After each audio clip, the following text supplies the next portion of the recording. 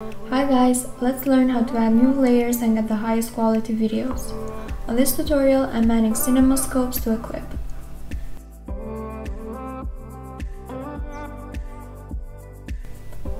Start a new project, and to add a new layer, click Tap to add sticker, and then stocks.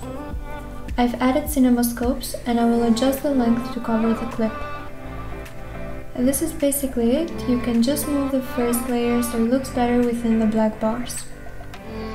Next, we're going to export the video, and to get the highest quality from the end, choose the manual export setting with 1080p resolution, 30 fps and 10 for the average bitrate.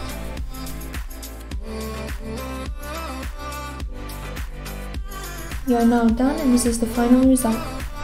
Hope you guys enjoyed the video, and see you next time.